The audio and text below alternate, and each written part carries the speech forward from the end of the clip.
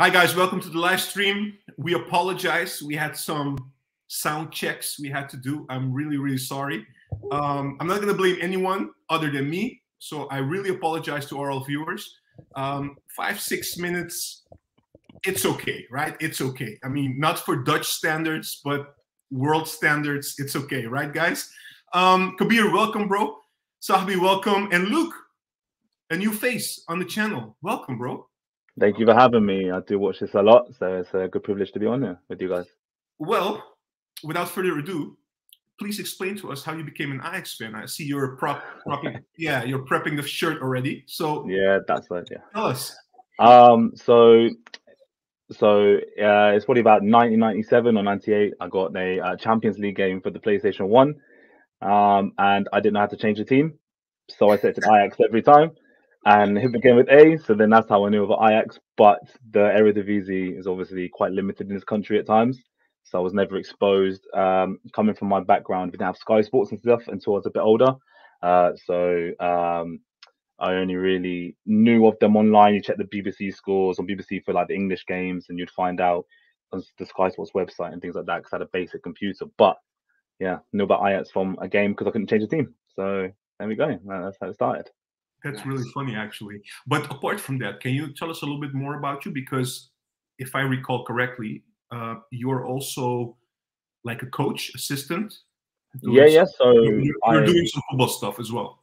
Yeah. So I am a level 2 coach. I'm looking to do my B license.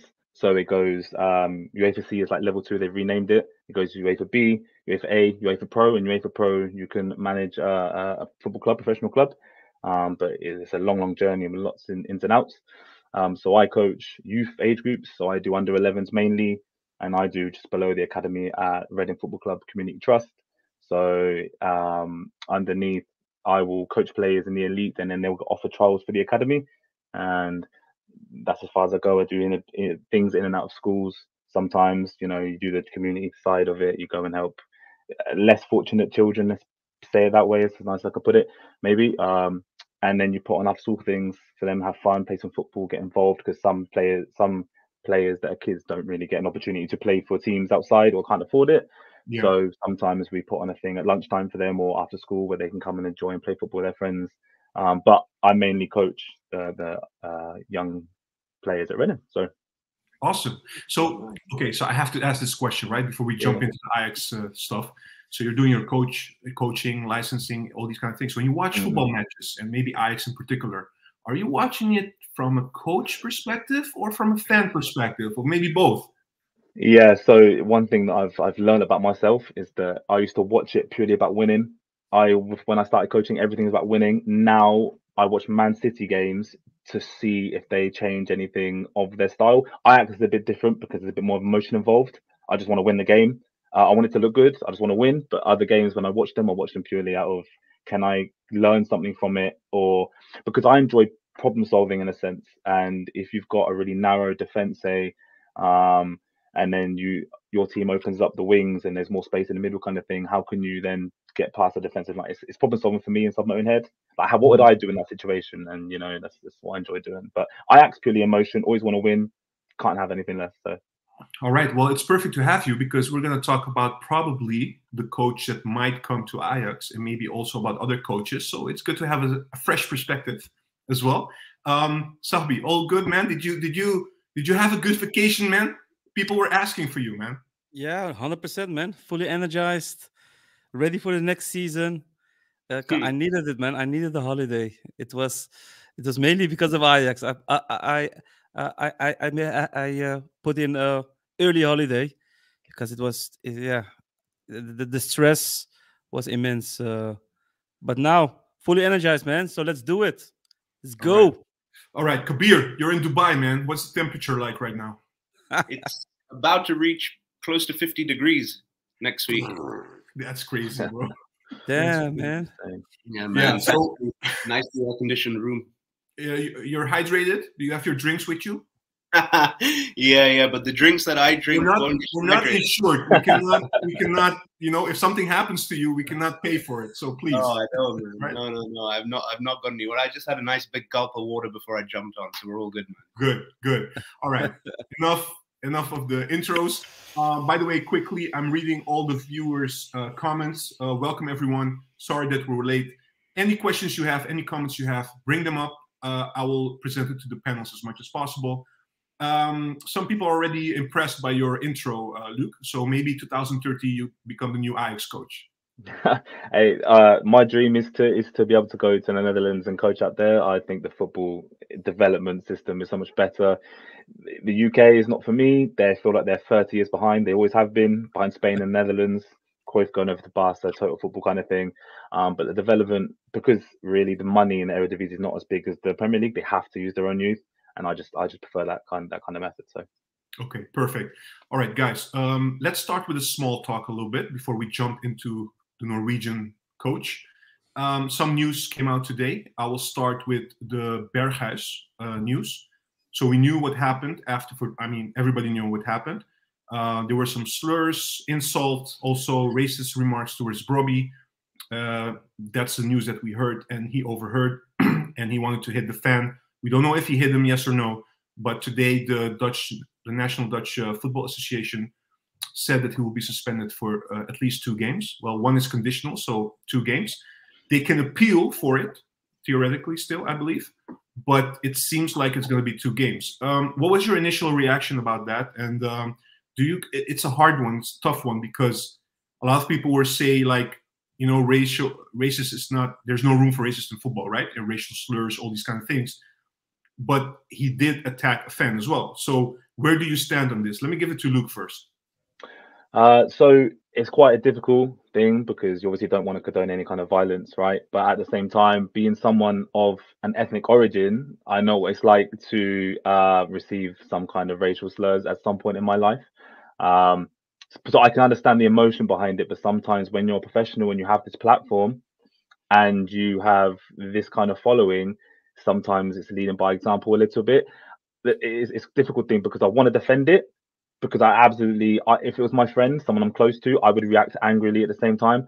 But at the same time, when there's people watching and it's in front of lots of fans, it's a bit like, could you have done something differently? But it's a 50-50 double-edged sword kind of thing, isn't it? So yeah, Sahbi, what do you think? Well, I think Berghuis should deserve a medal, not being suspended. I mean, come on, man. Somebody being so open on racism, trying to say something, I won't say the word, but doing to a fellow friend, colleague. Of course, you don't condemn racism or hitting somebody and so on. But come on, man, the Dutch association should at least think about the story behind why he did it, and maybe a warning should have come up, or maybe there should be something. But I would definitely not suspend him. I mean, it's such bullshit. He came up for his he stood up for his friend, for his colleague, based on something that everybody is against. And yeah, but the thing it happens too much. It happens too much. Yeah, and, that's true. And the authorities are doing shit about it. The football association is doing shit about it. So at the end, what would you recommend to do about it, Sahbi, if it was up to you? What would you do to prohibit or prevent these things from happening again? Yeah, it's difficult to say, but the punishment needs to be way more harsh for the one who's committing the racism, and not the other way around. Yeah, but that one is hard also to Everything is hard. I think that's the thing, you know. When we saw the videos, I don't know if there are more videos out there, but the ones that we saw, it's clear that he was the one that threw a punch.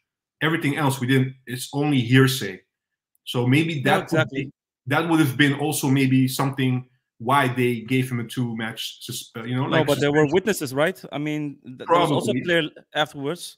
Yeah. So they probably want to send a message, but in my view, it's a wrong message.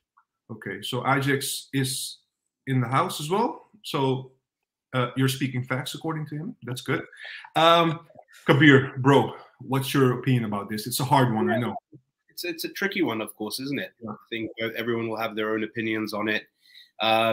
Look, obviously, you know, there is a massive issue within the game. and I think just within the wider community with regards to racism. And obviously it cannot be condoned at all in any way, shape or form. But I do also understand and appreciate that as a footballer, as a person of, you know, interest in the public eye, etc., you do have a role model sort of function and standing within society. Because, see, the thing is, at the end of the day, if a child's watching that, and then, you know, he goes to school or he goes to work, or you know, a person goes to work and someone says something and they beat them up, you're like, well, you know, my favorite footballer does the same. So then you're almost escalating an issue when actually probably there are effective ways to go around it. We just haven't found the solution, you know, in our community across the world. Look at what's happening in Spain. You know, I'm sure Vinicius Jr. wished that he could punch every single person in that stadium. But, you know, there are probably different ways you can go about it. I also think that it was probably a buildup of all the frustration from the season. And it was the last game of the season. We lost 3-1 away in very typical Ajax fashion. And he just wanted to let out all that steam. And it was probably a culmination and buildup of all this stuff. But no, of course, he shouldn't be acting like that. But at the same time, obviously, there's no place for racism. Yeah, all right.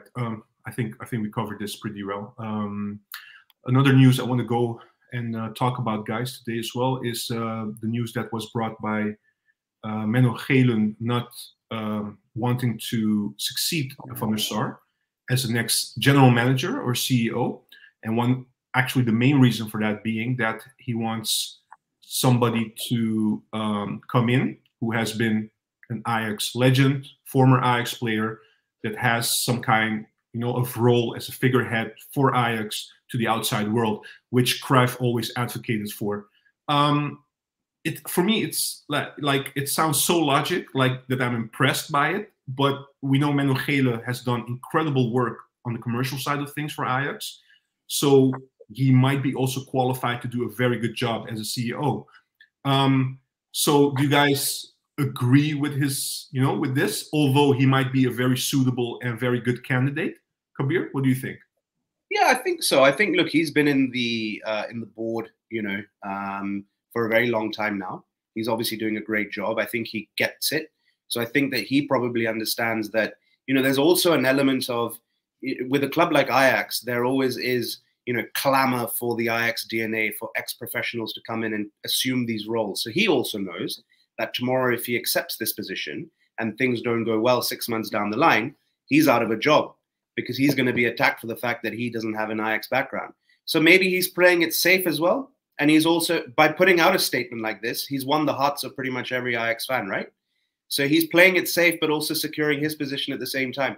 And I think he's doing a great job. He's in a very good job. He's doing, obviously, great work. He's good at what he does. So why take that risk? He's probably learned a little bit from Johnny Heitinga. Why take that risk, you know, when you're in a certain trajectory, when someone else can come in that would be better suited or qualified? That's what I think. Absolutely. Luke, what do you think about this? It's a difficult one, isn't it? Because football is moving in such a quick and modern way where it's becoming less about loyalty and football itself, and it's becoming about business and how much revenue can you make to run. And unfortunately, it's becoming a situation where the Eredivisie, you win it, you get 6 million, okay, and then you get most of your money from qualifying for the Champions League, which Ajax doesn't have going into next season. So then you lose a bit of money. So then maybe you need to take the steps that everyone else is taking, and you know, having someone who hasn't got the Ajax DNA to bring in better money or to handle things a little differently to make the best of what is a bad situation currently at the club, and start afresh. But at the same time, I'm very much someone with morals as well. And the reason why a lot of people are attracted to Ajax for me is because of the history and because of the Ajax DNA. They do things the Ajax way. So, you know, for me, I think you'd have to go the new route and pick up the business end of it, and build and bring more revenue, not just from player sales, which seems to be a majority of it with Champions League football, but also, you know, shirt sales, you know, making Ajax, even though they are like a worldwide brand to a lot of people, especially in the UK, but more everywhere. You see when there's tours in Japan from the likes of the Premier League teams, Arsenal, Chelsea, they go to Japan, they sell shirts crazy, and then they go to like Thailand and, you know, doing the same thing and making it a bit more of a brand. Yeah, sometimes business is taking over football slowly. You see that the Saudi Arabia things as well. Money just speaks volumes for every single thing now, and I feel like slowly Ajax is slowly losing that grip of the Cruyff and the era and the the Ajax way, unfortunately, in Yeah, football in general as we'll well. definitely touch more about the Ajax DNA and what you're just pointing out to. It's very interesting. Sahbi, your view on the next CEO, Ajax legend, prodigy, former Ajax player. Do you agree with the whole narrative, the what Cruyff advocated for, or are you more like, let's be more pragmatic about these kind of things? The best one deserves to be at that position. What do you think? No, I definitely agree with with the plan Cruyff. There should always be a football person within the board, just like you see at Bayern Munich, and it's going well. I mean, you need to have somebody who can guard the culture of Ajax from a football perspective, and not only being someone who's able or who's suitable to be active in a board. So yeah, and that's why I loved what Menno Gele did. He won the heart, just like Kabir said, but he's also doing an excellent job at his current position, bringing in big sponsors, having connections with different big associations like the UEFA and the Dutch Football Association. So he can be used by the new CEO in different manners. But what I love the most about him and also the fans is he's acting like a normal person. He's mingling with the fans. He's active, interacting with the fans. He's going to the pubs with the fans. So he's a plain person doing a great job for Ajax, and he supports the plan Cruyff. So who am I to say he's doing a terrible job? I think he's doing excellent job. All right. I was thinking, right, about what you're just saying about Menno Gele doing an excellent job. I apologize. It's very tricky to say this on an open channel like this, but I think he could do a better job on the shirts going forward. You know, it hasn't been the best shirts what we've seen previous season and going into next season. It could be better, you know, but on the other hand, you know, when you bring out a Bob Marley shirt like that, nothing can top that, right? So we'll just have to wait what his mandate is with regards to the shirts. Maybe it's true. Adidas. Maybe it's Adidas who has the mandate to choose their own design. So I don't know. That's true. All right. So some questions coming in, which one of them we're definitely going to touch upon regarding the Knutsen rumors and how the Dutch media landscape is reacting to that. But before we do, let's talk about Knutsen. Guys, it seems more and more like he's in pole position, although there's very little being leaked to the press and we're not hearing a lot. But it seems like he's in pole position. He's one of the candidates for sure. We know now that Bos is close to going to PSV, actually. It's only a matter of maybe today, tomorrow, they're close on signing him. So my question to Luke, from a coach perspective as well, maybe. What do you think of this appointment, you know, going for a foreign coach, Norwegian coach, obviously successful at Bodo Glimt? Are you surprised by it? Do you think it's a good idea? Do you know anything about the coach, how he likes to play? Can you share it with us as well? Yeah, so I mean, I can't say I've watched every single game of every single game season and in Norway, but I have watched Europa League games. They beat Roma 6-1, and I've watched highlights here and there on YouTube. I did a bit of research myself. He's a very he's like Bosch, and he's also, you know, like De Zerbi at Brighton. Okay, he likes playing really forward football. He likes to be dominant on the ball, and he likes to have people receiving in between the lines. Between midfielders, receive it, take a whole line of midfield out to turn and play against the defenders, and he likes runners. I looked at some of the average positions of some of his players for they've only played 10 games in the league this season. They've won 9 and drawn 1. And the average positions are that some games he has his fullbacks really, really high, and he has his wingers come inside almost like strikers. And his midfielders are sit, but then at the same time, other games, one left back might be sit back, while one wing is wide, and the other one's inside, and the midfielder's higher. And it seems like he likes to tinker and move players depending on what's happening in the result. I mean, he's won 9 out of 10, sorry, and drawn 1. So it's not like does he play the same way domestically from what you have seen as going into Europe, or does he make changes to that to his? No. It looks from what I've seen, it looks the same. But like I said, I haven't seen all of them. However, he likes his team to be dominant and playing 1-2s and receiving the lines. Like what we've seen prior, he likes having one midfielder a little bit deeper sometimes, like Gravenberch did with Berghaus when he was a little bit as more of a 10 when they played PSV in the Becker final a couple of years back. And he likes to do that, but he likes to dominate on the ball. And what's quite interesting actually is that he prioritizes psychology within the team. He actually hired, I think it's a Norwegian former Air Force pilot or somebody who worked in the Air Force to come and handle the psychology or do psychology sessions with the players, because he said he valued, obviously it's quite tiring. You go away and you go, because their season's from April to December. So they go and they have, before pre-season happens, they might be playing in the quarterfinal of the Europa League, and they played Roma and they're playing Celtic and beat Celtic without any match fitness. So psychology is a huge thing. To be psychologically fit for a game, even physically you might not be. That psychology might get you that 10 yards further, might get you be able to get through a draw into a win for the next leg and stuff.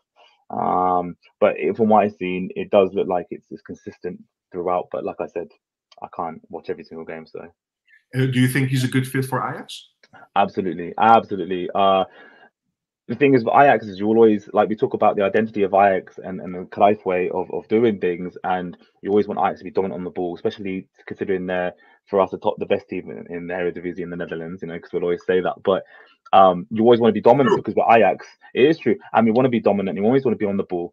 Unfortunately, the thing that might go against us is we might not have the players to do so straight away.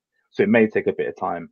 You know, Cam Bassi, for example, if he plays at the back, would he be able to play out and play with the ball and be confident on the ball? Because sometimes he looks like he's lacking in that area, as some other players, you know? Yeah, absolutely. Sahbi, your views, man. I remember last year we were also at this position, like looking or searching for a new coach. What was your top 3 again? Just remind us again. What was your top 3 at that time? Oh, then, man, I need to think back again. I know I had Jong as number 3. Slot. And Gallardo as number 1. Okay, all right. Yeah. All right. Who was the person again? Is he still in the chat that had Schroeder in the top 3? He's not in the chat again. Oh, is Ajax there? Maybe he can wave at us for a bit. Schroeder whisperer. On a serious note, sorry for that. On a serious note, Sahbi, your opinion about Knutsen. You know, there's a lot of negativity, criticism coming from some of the journalists, you know, pundits, etc. But from your perspective first, before we go into that narrative. Yeah, no, I mean, I saw a couple of games as well, and big summaries, and I was quite enthusiastic from what I'm seeing. It's a bit of the way Bos plays or played at Ajax, a little bit of high gegenpressing, like forward pressing. What they do, a lot of combinations. They try to disrupt their defense or their defensive midfield, and that's something that we also saw with Bos. But also, like the wingers going deep, so fast wingers who are going deep. That's something that we don't see currently with Schroeder or the heitinga ball, having Tadic on the left side and so on. But they really have wingers who go deep, and their wing backs or the full backs coming forward as well, just like Luke said. So it was really nice football to see, attacking, dominant. I saw also some European games also against PSV, and it was good to watch. It was fun to watch, and that's what I like about Ajax. Ajax stands for attacking football, dominant football, attractive football, and that's what I like to see, and that's what I've seen. And so I have full trust in Mislintat. So from that perspective, I'm all for Knutsen at this moment. Yeah. Okay. Kabir, I have an impression that you're not that positive about Knutsen, but Please elaborate. No, I know, because obviously in our group chat, I put my thoughts down in the group chat about Knutsen. But no, look, at the end of the day, I'm willing to be surprised, positively. I think it is the Ajax way, isn't it, really? Give people the chance. This will obviously be his first big role, in Europe. No disrespect to his current club in the Norwegian league, but this would be a step up. We might have Norwegian fans, so please don't disrespect anyone. Yeah, no disrespect. I mean, I did reach out, as I mentioned. I've got a couple of football mad Norwegian friends. I reached out to them for advice or their thoughts, and they were very positive. Like you guys mentioned, plays the game in the right way, or at least the Ajax way. Very dynamic, fits within the principles of what the club would look for. So from that regard, absolutely, why not, give someone the chance? I just think that, there is a little bit of me that feels that as Ajax, we could probably maybe aim for a more established, reputable name, just because I feel like with the season that we've had, regardless of what Knutsen has done at his current club or previously in his career, this will still be a gamble of some sort. And I just don't know whether having gambled on Schreuder and then Heitinga and it didn't work out, for it to then, 3 times in a row, if we make, 3 bad hires, or if we have a terrible start to the season, it's, I don't know. But then, of course, I also understand the idea that there's no guarantee that a big name will get it right as well. Yeah, exactly. Because I wanted to ask you quickly, what do you consider a gamble when hiring a coach? Is it pure only experience?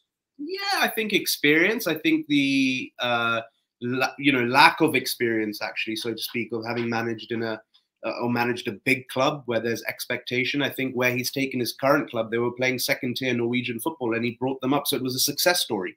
He could do no wrong, really. But when you're coming into a club like Ajax with all that expectation, all that history attached to it, especially on the back of a bad season, you kind of have to hit the ground running. I mean, you look at people like Peter Bos, he had a pretty bad start to his career, and we were all jumping on his back. Erik ten Hag had a bad start to his career. We were all jumping on his back. So he's going to get that. But I think, with guys like Bos and, they're Dutch, and people had seen the way their teams played previously. So they had an understanding, okay, look what Erik ten Hag did with Utrecht. Peter Bos got also his teams in Holland playing in a certain way. So you had that, understanding. There was a credit there that, you could afford. But I don't see that with this guy. And so that's what I'm worried about. But Kabir, just from my understanding, what do you consider an established coach? And is it realistic? Because I heard fans talking about Nagelsmann, Luis Enrique, Potter, Zidane, and so on. I mean, those are, so to say, established coaches with a huge salary. Pochettino came in as well, who's on his way. He went to Chelsea. But what do you consider an established coach from Ike's perspective and from your perspective? Yeah. Those names are obviously great, but sense of realism, they wouldn't come to a league which wouldn't pay them that much, or a club that wouldn't pay them much. But someone like an Ole Gunnar Solskjaer, for instance, he's Scandinavian. He started his career off there managing, but he also managed United, and it worked out initially. It didn't work out in the end, and I don't know what he's doing now. I think he might be unemployed. But why not someone like that? Because that's less of a gamble. He's worked with big players. He's worked in a big changing room. He's managed a club where there is expectation. And this would be the perfect kind of setup for him to use that. Yeah, interesting name. Just quickly, sorry, Kabir. So I was just thinking, about the interview that they had with Sven the day that they announced that Heitinga will not continue as the head coach. And of course, a lot of journalists asking questions. One of the questions being what the profile would be of the new coach. And he said, well, the new coach should have a display of attractive attacking football, should be able to have an eye on the youth, developing players from the academy, and should have overachieved at his previous clubs. I don't think Solskjaer basically, fits that narrative. Yeah, fits those criteria. So I understand from an established perspective, but he's not that profile type of coach that Sven is looking for.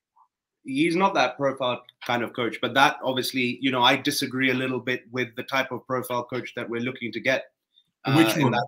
Which one exactly? Well, I think obviously the attractive football side of things as well, of course, and you know, I think he's aiming more for an individual that's, like you said, maybe unproven in the big world, but, you know, come to Ajax, we'll give him a chance, and then we'll have, you know, developed the next big manager. And I think that's great, because that falls in line with the club philosophy around developing people from scratch and building them up and then them moving on. But I just think that's fine to do if, you know, we've had 3 or 4 glory years under Erik ten Hag and he's left, and then you get someone else. But when we've had a terrible year, I just feel that maybe, you know, the lack of experience of the pressure situation of managing Ajax could ultimately prove to be an issue.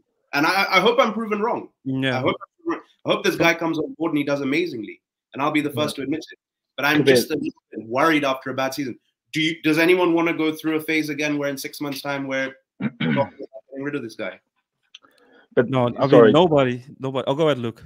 Sorry, mate. So there's a good point that you made, was the bad season. But would an Enrique want to come to a team, for example, where they can't guarantee a big transfer budget and they can't guarantee a wage budget? You're losing Edson Alvarez, you're losing Urian Timber, for example, maybe Kudus as well.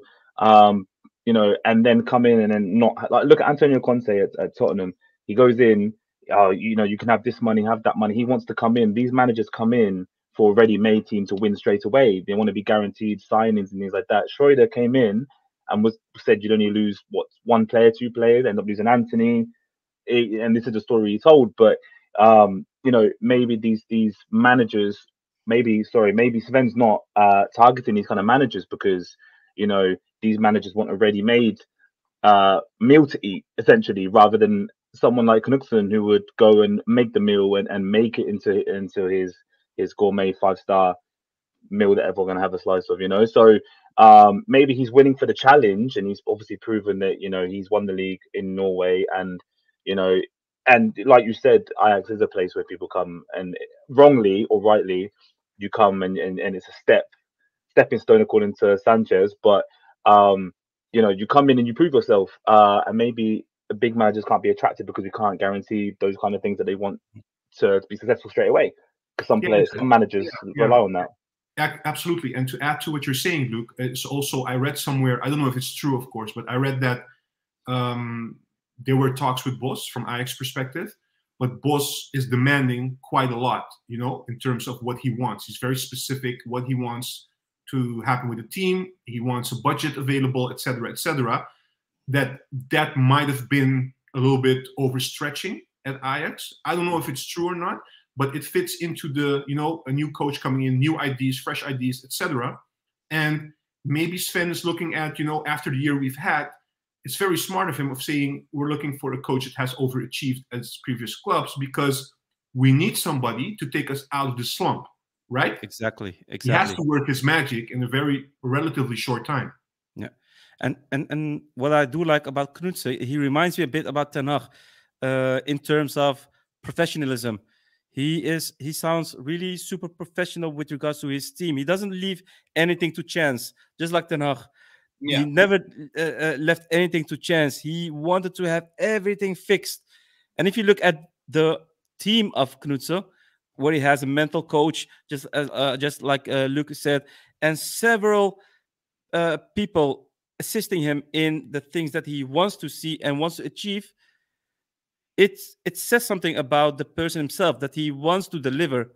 He wants to take the most out everybody. It reminds me of Ten Hag, and that is super bullish for me. Yeah, no, absolutely. Look, go ahead. Like I said, I mean, if we have this chat in 6 months' time to a year's time, and I'm proven wrong, I'll be the first to be happily proven wrong. Okay, all right, perfect. Before we jump to the next talking point, I just want to go over the comments, give our viewers, of course, a chance also to have their points shown. So BRN has a few points on Knutsen. So Knutsen got different ways of build-up, though, which is interesting. And he also elaborates a little bit more. When an opponent sits deep, he tends to use his fullbacks on the inside, close to the center backs, wingers hugging the touchline, and the 6 connecting the triangles in a very unique way. That sounds really interesting indeed. Rita is saying regarding when we talked about Menno Gelen, why don't go for Jordi Cruijff, you know, which is an interesting name, and makes sense from that perspective, you know. As a coach, you mean? No. As a CEO, general yeah. manager. Yeah. Nah. But I heard something very interesting actually about Jordi Cruijff, that yes, there's obviously he's the son of, but in terms of his, you know, he hasn't really had much to do with the club apart from playing a little bit, and he's very much sort of, you know, based in Spain, and I think, you know, he looking after his elderly mother in Spain, and like he's not attached to the Netherlands as you would think he would be, you know, like you'd think obvious choice, you know, Jordi Cruijff, but I don't think there is that connect. He's more connected to Barcelona than Ajax. Yeah, I agree. Which, if you think about his, you know, history, his career, everything makes sense. It makes sense as well, to be honest. Juan, can I ask to the viewers, the Norwegian viewers, how Knutsen is handling the transition part of his style of football? Because the way he plays, the way he wants to play, is of course very risky. Is there any risk of transition with his type of play, and how does he cope with that?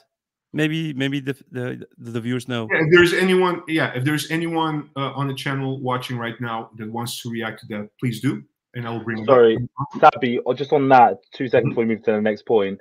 I think it is very, very risky. I think anyone that plays that way is risky. Even Man City, you see Man City, it's always going to be susceptible to a long ball or a counter attack. So I think if someone doesn't give you a proper answer, I think it would just tactically it would always just be the same for someone who's dominant. Centre halves are in the opponent's half, you know, and then it would always be susceptible to a counter attack goal, whoever plays dominant football. So I think it's just going to be a case of maybe we like to see this dominant football and attacking football.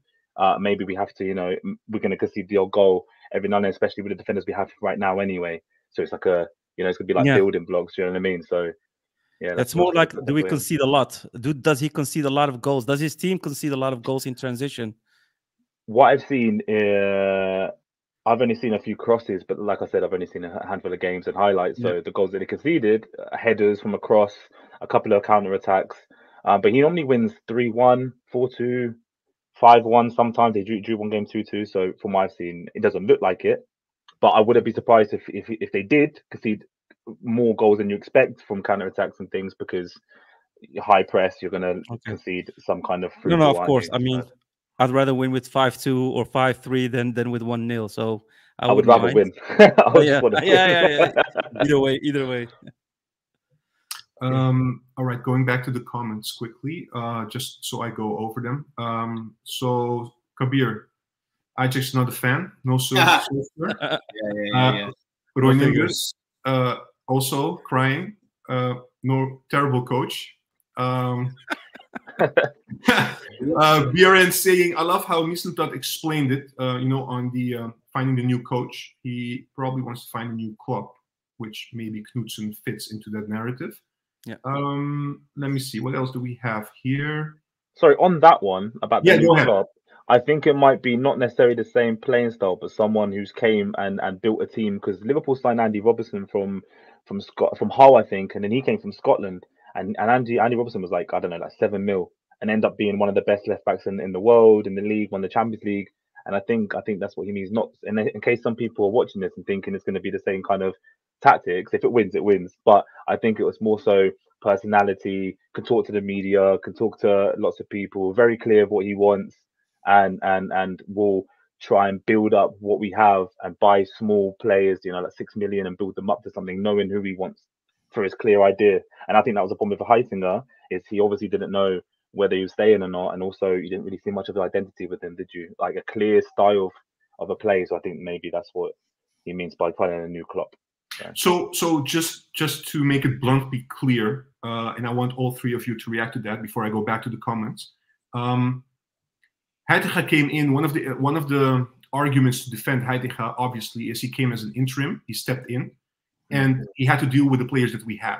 He didn't have any say whatsoever in any of the players. Like, if you guys firmly believe if that would have been Knutsen, theoretically, hypothetically, he would have gotten more out of the team in those 6 months? For me, it's difficult because it takes time for players to gel. Even under a new coach, a new voice. I don't know if you've ever heard of the new manager bounce, but you get a new manager in, everyone starts playing really, really well, but it's only because it's a new environment in a sense. Someone may have changed a time they've changed. They might train at 8 a.m. rather than 7 a.m. I don't know, but I think that if you look at it from a perspective of Heitinga, he did what he could, absolutely, and I absolutely appreciate everything he did for the club, stepping in a horrible time. But I did not see anything change, even the slightest. I mean, Brobby ended up playing really, really, really well towards the end. Maybe not his finishing, his hold-up play was really outstanding, and he managed to last 90 minutes and got further. And maybe the players are more attached to him because of they probably see him as maybe like a mentor and as an uncle or a best friend or something like that, where they're able to feel more comfortable in training, when maybe Schroeder didn't. So maybe there's that end of it, but I feel like it's difficult to say whether Knutsen would have done anything in 6 months, because you have to get used to a different style of play. And I think maybe Heitinga didn't implement one because he just tried to get him out of the hole. Maybe I'm not so sure, but I don't believe Knutsen. Maybe 6 months, maybe been too soon for him to really get any better than Heitinga. Maybe I'm not so sure. Okay, all right. Can I go back to the comments, guys, or does somebody want to react? Still, no. Go ahead, man. Quickly. It's just me, Rhea. Thank you. Evening, everyone. Evening back to you. Big up, Luke. Sounding great. You have fans already, Luke. No way. Okay, so Kabir, you're getting that one smashed again on your face. Sorry for that. No. I said someone like a Solskjaer, by the way, but okay. No, okay. You were making a point. I understand. No way Solskjaer committed crimes at United. No discipline. He didn't even train the players. So that's where you get Heitinga as the assistant. No, please, no Solskjaer. I think that one really infuriated some of the viewers, bro. No Ole at the wheel. We can't sing Ole. At least we know what we're getting. Shite, but at least no surprises. So that's great. Let's see, what else do we have? Dinos, most important thing is that we get a coach that is on the up, like Ten Hag was. If that Knutsen guy did a good job, let's give him a shot. It's a good point, though. I like that narrative, that argumentation as well. Roy, from what I've seen, I've been watching quite a few games. Knutsen style: win the ball as quickly as possible, press the opponents to their half, and make the field as wide as possible. Does that fit into what you guys saw as well, Luke? Yeah, absolutely. He was very, very high pressing, tried to force mistakes, win the ball. And then one thing I noticed as well is when they win the ball, they just want bodies in the box. Just get lots of bodies forward. So you have 2, 3, because I know that he likes to have, I've seen that he likes to have 2 or 3 passing options per player. A lot of supporting roles. As soon as you win the ball really high, get people forward. So you got 2 or 3 forward passing options so you can get an opportunity. That's what I've seen. So yeah, all right. Roy, adding to that, Knutsen prefers using young, talented players. What I found interesting is that he plays 4-1-4-1 when his team has trouble keeping the press going, when he's getting pressed back. Yeah. All right. Oh, wait. It's at least a plan B. There's somebody that likes Kabir. We like him too, by the way. To Kabir's defense, Solskjaer was also the best coach in Norway when he was there, just like Knutsen is now. So, all right. And he managed a big club afterwards. And this one I was not even supposed to bring up, so we're not going to react to that, but we're not just going to... Bro, Mike. No. I had no, some Mike. respect No, for Mike. you. No, Mike. Guys, I'm going to be honest, right? Here comes the emotional Juan right now, which I don't display a lot on the channel, but I have a bit of problems, to be honest, to accept the fact that Bos is going to coach PSV next season. Man. Don't get me started, bro. Yeah, because, I will explain why. And maybe you guys see it totally different than I do, right?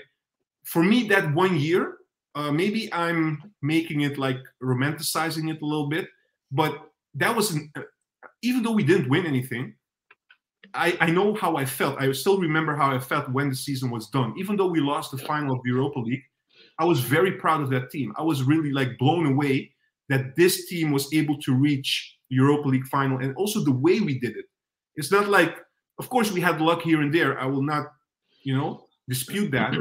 But looking at the way we played, the attacking football, that crazy maybe attacking football even, it just gave you energy, like a spectator, like an Ajax fan. It just, you know, like, and don't forget, it was the youngest team to feature in the European final also, and only in 1 year, coming from, you know, the Frank de Boer football. No disrespect, but at the end, it was like basically how do you say beton football in English, Kabir? Maybe you can help me with that.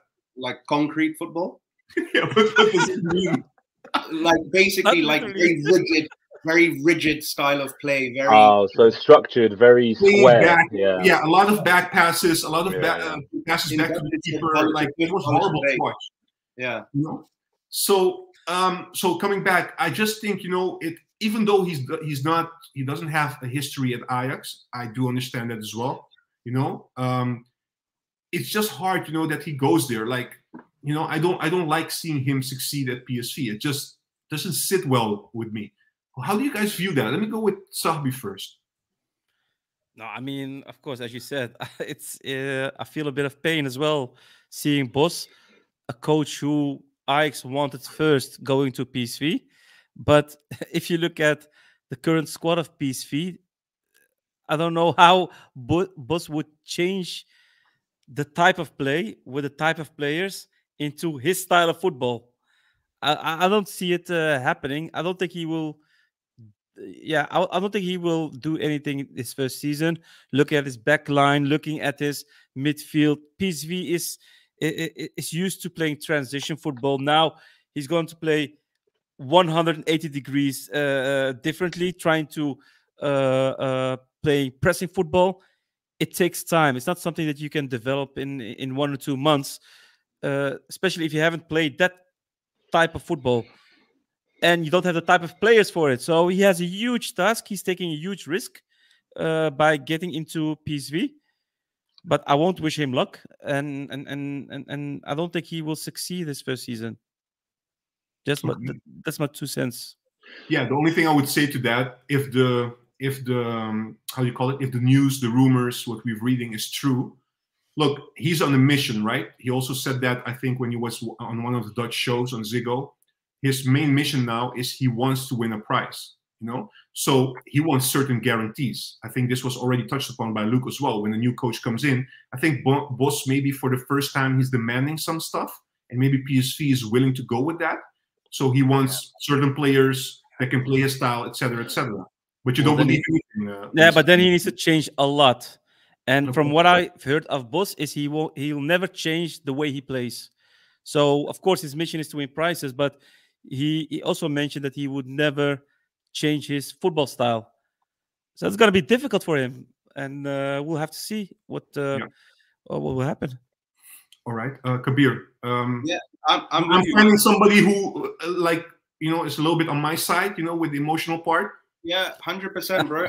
And Right. I think what makes it a little bit more exasperating is the fact that he actually publicly came out and was like, not begging for the job, but effectively saying, you know, I'm there, I'm open, I'm willing, like I'd love to go back, but I don't know the ins and outs. For some reason or the other, it's not an option that we thought was viable. And it's going to be tragic, because if he goes there and does well, it's going to feel really bad when, you know, seemingly there was a good choice on the market. But you know what's funny though? You know what's funny though? When Bos left Ajax and went to Dortmund, I believe Sven was there. Yeah. When Sven became sporting director at Stuttgart, he talked to Bos because they were looking for a manager as well. So it's not like Bos is somebody he doesn't know. You know, he knows him. He talked with him. He worked with him, although, you know, for a short amount of time. So it's very interesting that Bos being available all these months, you know. I know Sven officially started May 19th, but still, you know, that he might go to PSV. It's just, strange. But okay, Luke, I want to ask you something, right? So we're talking about Knutsen, of course. This was the main topic. Bos going probably to PSV. And we also touched a little bit on, you know, maybe other coaches, maybe more established coaches, or maybe not. If it was up to you, and maybe you guys can also comment in the comment section for the viewers, but also Sahbi Kabir, your point of view, who would be your ideal maybe realistically a little bit, of course. Don't come with like names that will not come to the Eredivisie.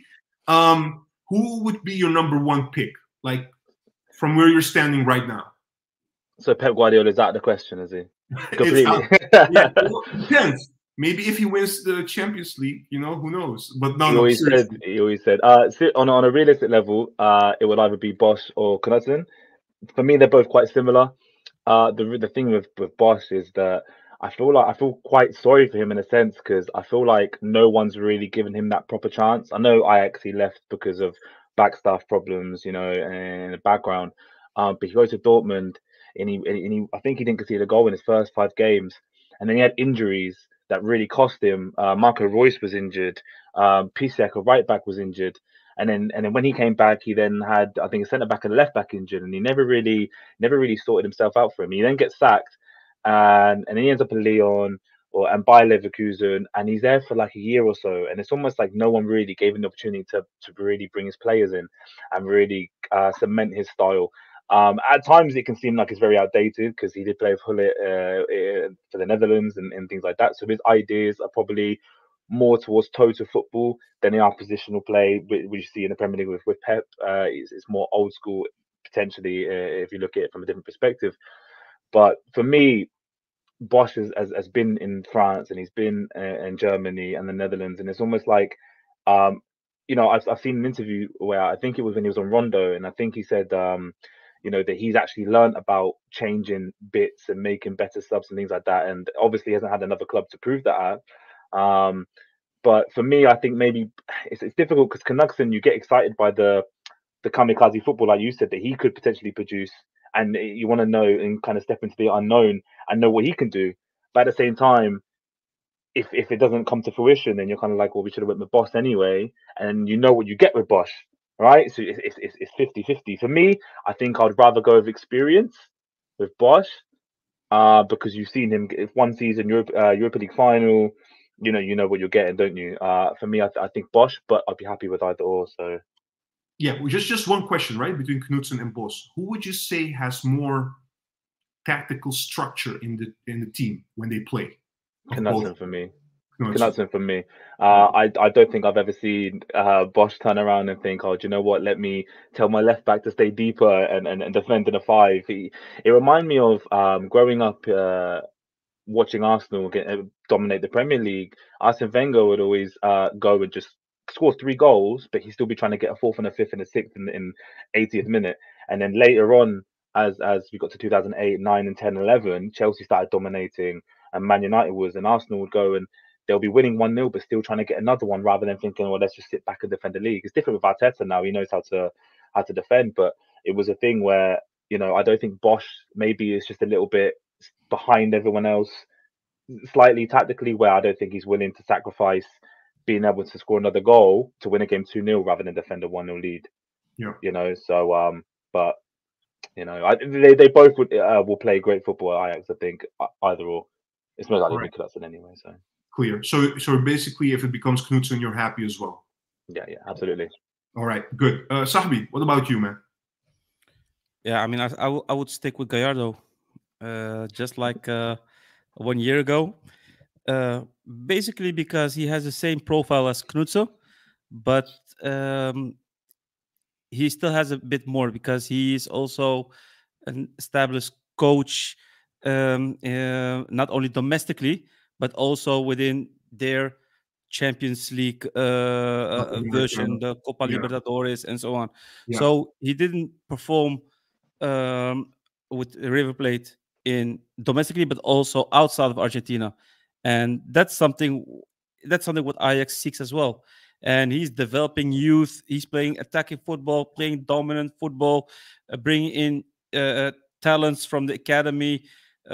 So basically, it has the same profile as Ajax. And firstly, there was the thing that the negative part of him having him as a coach was the language barrier, because he couldn't talk English. But from what I've read, is he's started to taking courses, English courses, because he wants to come to Europe. And since he doesn't have a club right now, as far as I know, I think it will be a great stepping stone to come to Ajax before taking the next step. Strange though, right? It's strange that somebody so successful like him has been on the market for so long and nobody snapped him yet. Yeah, he wanted to have a year. Yeah, he mentioned that he wanted to have a year off. Okay. A sabbatical. So maybe the market is open for him after the in the next season. I don't know. Do you think it would have been possible for Ajax to maybe sign him realistically? I don't know. I mean, I don't know what his demands are because he was a free agent. I don't know what his salary demands were, but from what I know, Schreuder picked up a nice salary as well from Ajax. So I don't know. Anything's possible. Yeah, everything is possible. And actually, he went to earn even more, by the way. But okay, Kabir, what about you? Who's your number one pick? Who would you like if it was up to you? If you were Sven, who would you pick? 100% Louis van Gaal. I believe somebody in the chat also mentioned Van Gaal. Really? Go ahead. Yeah, go ahead. You know what? It's a little bit of a joke, but in the sense that actually a type of Louis van Gaal is someone that when I talk about a gamble, when I think of Louis van Gaal, I think it's the opposite. I just think experience, been there, done it, Ajax legend. He's managed a national team as well. Fine, I understand the football he played with the Netherlands at the World Cup was very anti-football, but I think that was also to do more with the fact that he's in a tournament and he's trying to get a result with very limited personnel. But I think if you look at the glory years of Ajax, and actually, you're talking about someone who's overachieved, someone who can bring through the youth, someone who's been there and done it, that type of profile would fit absolutely perfectly. But it's unrealistic. I get it, it's unrealistic. Truus wouldn't allow it. Yeah. Truus wouldn't allow it. But, that kind of person. Failing that, obviously, I think the obvious Peter Bos that everyone has spoken about. I think, Juan, I actually definitely understand the sentiment in that particular year when, there were some games I watched either on television or at the stadium, and it was just electric, the type of football we played. I think that was our first bit of European success. I know we lost in the final, but, it can still be counted as a bit of European success that we had seen as a club since maybe 1995, 96, but maybe that year where we got to the quarters, under Ronald Koeman. Yeah. But it brought us back. I would only say to that, just to fill you with this one. I think the group that Koeman had compared to Bos, the one from Koeman was much more talented. Oh, it was incredible! It was an incredible group. Yeah. I mean, Van der Vaart, all these guys. I mean, he was a young guy, and then we had all these other talented players. Andy van der Meijden. Was Zlatan? Maxwell. Yeah. Mido, all these. It was a quality group, of course. Yeah, I get that, but so there's that sentiment with Peter Bos. But then I also remember that when he was managing us, me along with a lot of other Ajax fans were talking about how this guy doesn't have a plan B. How he's tactically quite naive. And how much silverware has he won in his career? I think a grand sum of 0. So yeah, I don't know, but it's still going to be pretty tragic if he goes to PSV. So yeah, that would probably be my pick. Maybe a slightly left field with LVG, and a slightly potentially more realistic with Bos, or at least it was realistic up until a few weeks ago. Just not Solskjaer. Solskjaer. I'm not going to be tweeting Solskjaer in. Yep, absolutely. Look, guys, let me see. Just going to the comments, just a few comments, and then I will come to the last part, which we still have to touch upon. We were late. I was late 5 minutes, so it's only fair to give them an additional 5-6 minutes, right, guys? Is that okay with you? Yeah, it's fine. All right. So Rolls Conte is saying, I don't agree. He really wanted to work at Ajax at many points in recent past. He went to war with Cruyff even for it. Think he would be a good CEO. He's reacting about Louis van Gaal. Ah, okay. Yeah, thank you for that, Sahbi. Roy is not a fan. Always outspoken, Roy. Thank you. Well, his name wasn't Kamikaze Bos for nothing. All right. Ajax, yeah, silverware wise boss would be the best fit for Tottenham. Always finding a way to. I mean, we'll never get any Tottenham fan on this channel, man. Seriously. Oh man. There's no by the way, big up to Zlatan, of course, retiring from football. I had to think about it. Like, you know, I was thinking back about his, you know, when he was at Ajax. I still remember like everybody here. I don't know if everybody was at that time watching Ajax, but what really stuck with me still was like it took him like a year or so, at least, to show like how good he was at Ajax. And everybody was saying like, you know, he was so good during the training and he did the most miraculous stuff, but you wouldn't see it. The only thing you would see, like, he was very, how do you say it, like aggression wise. He always like had elbows and these kind of things. And funny enough, actually, the first person that told me about his skills, how good he was, that saw glimpses, was Papimento. I remember Papimento telling me, like, especially when we played in Europe, we kind of played with Koeman quite deep because we were young and we were like being pressed deep. And the only way out of that was sending long balls to Zlatan, and he would keep like the ball with him with two defenders at his back, only being how old, 19 or something at that time. So that was for me like, oh wait, he has. I still remember the game against Valencia. We were pressured the whole game, and then there was one action, a solo action from Zlatan where he made that goal. Wow, man, unbelievable. Puppy knows ball. When he was at Ajax, everyone at the club thought Mido would have a much better career. Exactly, I remember that. They sort of, it's almost like that classic thing where Henry, Trezeguet, and Anelka, when the three of them were growing up, they thought Henry would have the worst career out of the three of them. Yeah. And look how it works out. All right. So quickly on one question for you guys before we go to the other point. With preseason happening soon, guys, do you think we will get a coach at least a week before the date? Yeah, because there was the preseason will start at the end of the month, so they will start, you know, and then a month later we will go. I'm not going, but Ajax will go to Germany, and we're playing playoffs, you know. So I mean, a lot of things should be already prepared, scheduled, you know, and the coach has a big say in that. So it's a good point. What do you guys think in terms of timing and stuff? I expect some news very soon. Soon this week or soon next week? Well, no, not this week, but within the end of next week. Yeah. Do you think it also has to do maybe if Knutsen is the candidate? I was looking at their fixtures.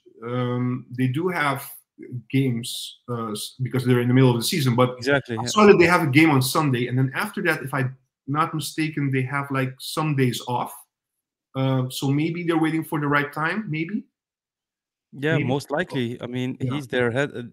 I mean, he's in pole position, and we don't hear a lot of news, a lot of rumors. So that's a good thing. By the way, not any inside information to the tabloid Telegraaf. So. Okay. You already built the bridge. You can start talking about it. Okay, I did. Let's go. Bring it on, Sahbi. So look, just a quick intro on that one. It's very apparent and clear, especially for the ones living in the Netherlands. A lot of pundits, old football players, also, well, I would say recommendable club watchers, are quite critical about what's happening right now at Ajax. So it's not even only about Knutsen, but the way that Ajax has been like going through a radical change. You know, a lot of, like, if you look at the past few years, we had Overmars, we had Van Sar, we had a lot of people, like also Danny Blind was in the supervisory board. You know, all people that were like club legends, and now it's almost like everybody left. Everybody with a, like Luke said, Ajax DNA. You know, this is something you hear also the Dutch pundits saying a lot. Where is the Ajax DNA? Ajax is becoming more a business.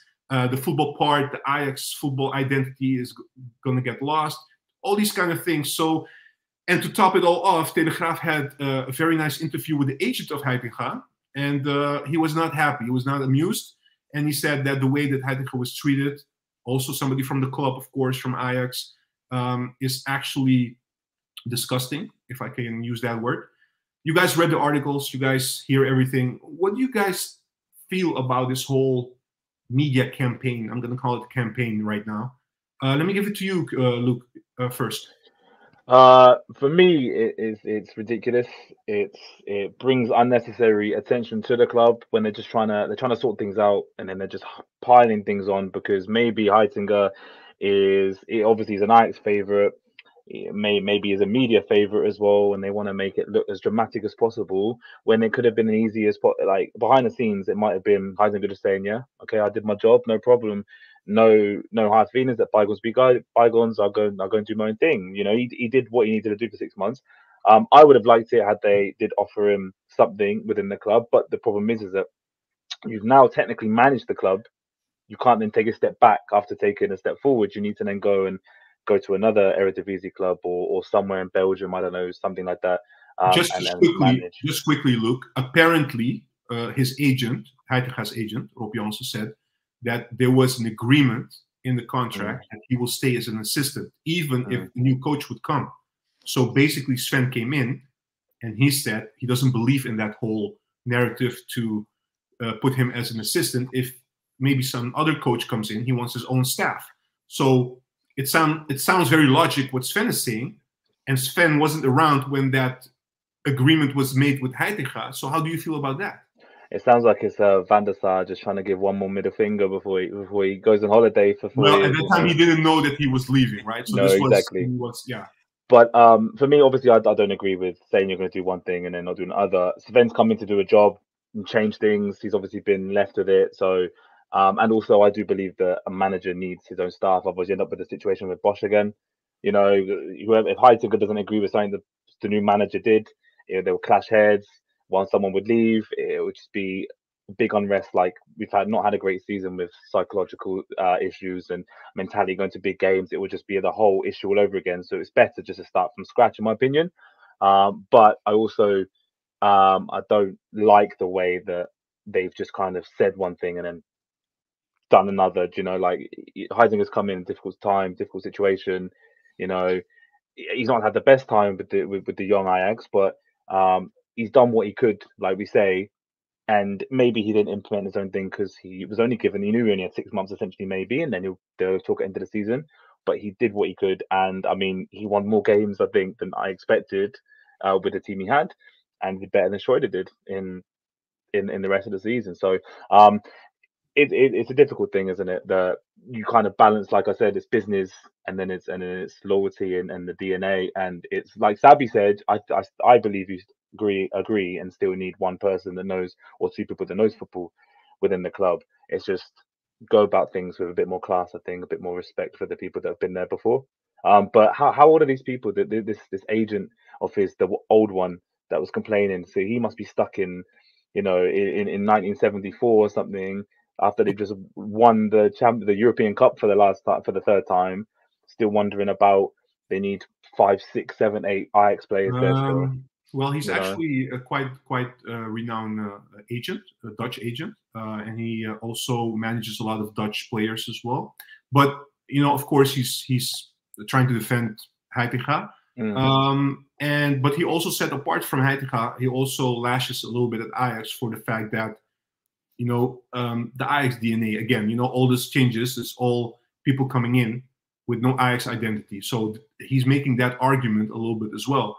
Let me give it to Kabir. Kabir, how do you look at all these, again, the media campaign, which has started even before we even have formally appointed a coach? Yeah, I think the Telegraph, they're renowned for that. They like to create, they like to create a scenario where it's uncomfortable for the club, really wreak havoc. I guess they feel like it's their job. But it's not helping the club, obviously, but I don't think that's in their interests. They just want to sell papers. They want to sell the story. I think with Heitinga's agent saying what he did, I think that's just a simple case of him being pretty aggrieved with the fact that his client has been sacked effectively or let go. But yeah, look, I think at the end of the day, I agree with the fact that if you've managed the first team, it completely skews the dynamic that you then go and become assistant.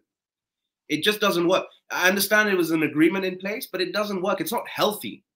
And I think, you need to go in with a clean slate moving forward again. You want to try and minimize all the risks. You want to try and start fresh, because whatever happened didn't work, right? Even under Heitinga, it didn't work. I don't think we won a single game against a big club. Yeah, but wait, just 1 minute, right? So we have a viewer here who's very vocal about this. Keith, Ajax DNA weighs more for me than anything about football results. If not Ajax DNA, I will stop supporting Ajax. Ajax is more about the DNA. No glory hunter, no cash. Ajax against modern football. There are some fans out there that for them, they identify themselves with the philosophy of Ajax being that club that has all players, that brings out, the way we want to play. It doesn't matter where, doesn't matter when. We always do what we do. We don't go with what's going on around us, with other teams, etc. So if we appoint Knutsen, right, we already have Sven. Okay, we have Van Halst in the supervisory board, but in general, and we don't know who the CEO will be, aren't we stepping away too much from that? That's mainly the question right now. Apart from whether it will bring us results, yes or no. My argument to that is that football is a results-based industry. Okay. It's as simple as that. Why do the footballers train? Why do the footballers try and attempt to put the ball in the back of the net to win a game of football? Right? If it was just about, of course, you want it to be with the Ajax style of play. Absolutely. I would hate it if we played Group 1 or if we played like Mourinho. For sure not.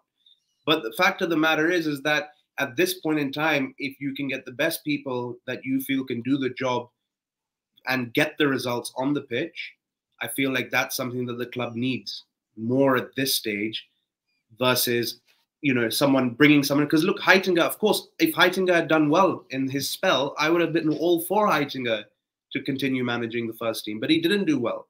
Yeah, so last week, just quickly, we had Mark Gushwin on the channel, and he said, it's always nice from outside listening to, how we always make a problem, or we always try to think it has to be a Dutch coach, it has to be the next Ten Hag, and all these kind of things. But for him, personally, he doesn't want to step away from the youth. For him, that's what makes Ajax. If a coach comes in from outside, like Knutsen, and he implements, his system, attacking football, attractive football, and he also has an eye on the youth and develops them, staying true to the academy, staying true to the Ajax philosophy in that regard, for him, that's enough. Of course, with the results also. But I don't realistically think that Ajax would hire a manager and that manager would all of a sudden be like, I'm not going to look at the youth academy. I don't think that's ever going to be the case. No, exactly. Come on, there has to be a sense, Well, wait. Do you remember the Yol era? What kind of players we were bringing in? Yeah, of course. All through his agent. And but that started the revolution, eh? But you're saying but the reason why I'm reacting is you said I don't think ever it happened. No, I'm saying that happened, and that was a period in history, and then the revolution took place, and I don't think we'd ever go back to those dark times where someone like Hyung Jung Sok got a contract because he was hanging outside the training ground watching them playing and saying, hi, can you give me a trial? He got a trial and he got a contract. That's ridiculous. That's like village. That's like 4th division, 5th division. No, we've moved on from that. But I don't think now in this day and age that we would ever sign a manager that wouldn't look at the youth team. I mean, but that doesn't mean that it has to be an Ajax manager with Ajax, that has played for the club. I don't think so. Exactly. It is difficult. It is difficult because it's about how you perceive it, isn't it? You look at, do you perceive Ajax as, everything has to be Ajax history, everything's got to sit in the past and have X, Y, Z, Van der Sar, Van Gaal all sitting in the board and they all make decisions. Because if Danny Blind came in again, okay, who thinks he's going to do a good job this time round, or a better job than before, or do anything differently? Sometimes you need a fresh face in, but you can still be Ajax with your academy and still have your Van der Beeks coming through, etc. But while still having things different and working behind the scenes, because they're two separate contingencies, aren't they? That one's business and one's financial and making Ajax a bigger club and being able to compete in the Champions League or in Europe, because unfortunately the Premier League is getting all the money and they're buying everyone. Yeah, so Ajax have to compete just like Portugal.